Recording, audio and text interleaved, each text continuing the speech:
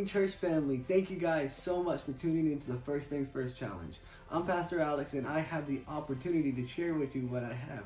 Now, today we're going to talk about something very important and very valuable, and that's time. See, time you can never get back and you can never get more of. Time, when you die, that's it. You don't have any more. So the Bible says that God told Jonah to tell Nineveh that they have 40 days to repent. But I realized he gave them a time.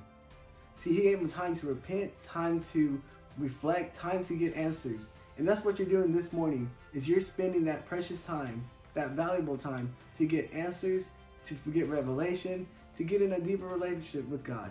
And I encourage you if you get going. So time is the most valuable thing we have in this world. It's not money, it's not anything else, it's time. Because you can never gain time or get time back. Right now, this moment that's happening right now is gone already.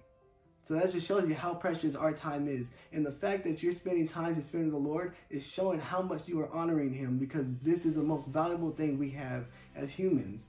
So I encourage you this morning, when you spend time, realize that you're really giving your very best, because time is our value.